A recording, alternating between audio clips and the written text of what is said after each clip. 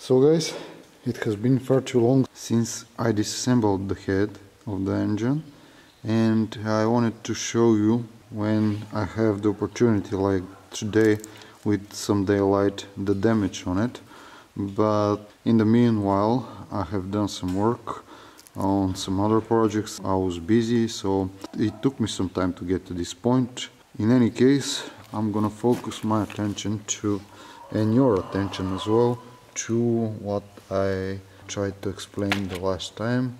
You can see over here is my problem. I will shine the light like this so you can see better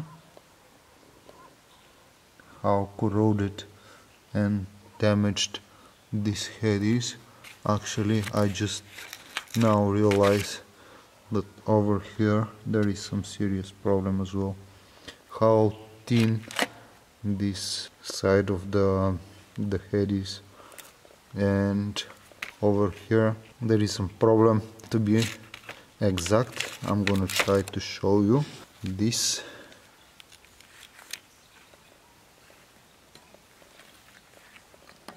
The side that is the surface, contact surface of the head with the gasket is over here, and it is less, I don't know how to show you this because it's a little bit dark, and it is less than 4 millimeters.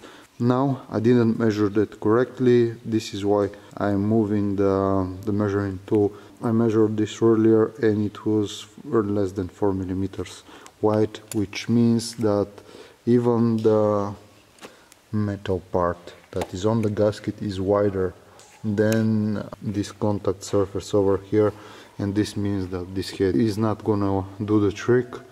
And in the meanwhile, I'm sorry that I'm a bit distracted today, but I'm a little bit tired because I spent lots of time doing some work on my other projects and searching for parts, and I just bought the new head.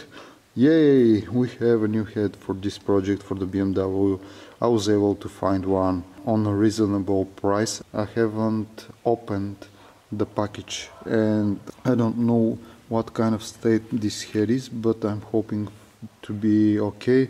At least the guy that sold this to me said that the head is fine, and I'm gonna ditch this head. I'm gonna focus my attention to this one, and I will start preparing this head for cleaning, refitting the valves and all the other stuff that I have to do with it to make it ready for mounting.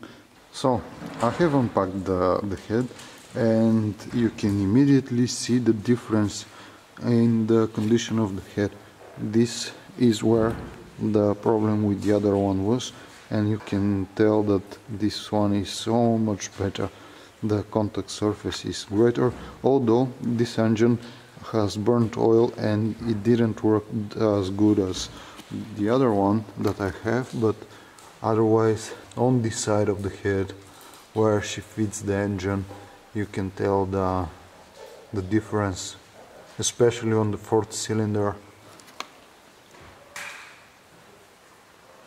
And I only hope that everything is gonna be okay with this head. I'm gonna continue cleaning it and preparing it, so it is gonna be a long process, but I hope that this is gonna work, and I'm excited to see how this is gonna fit to the engine, how it is gonna run with the new head. Hey, let's get back to work.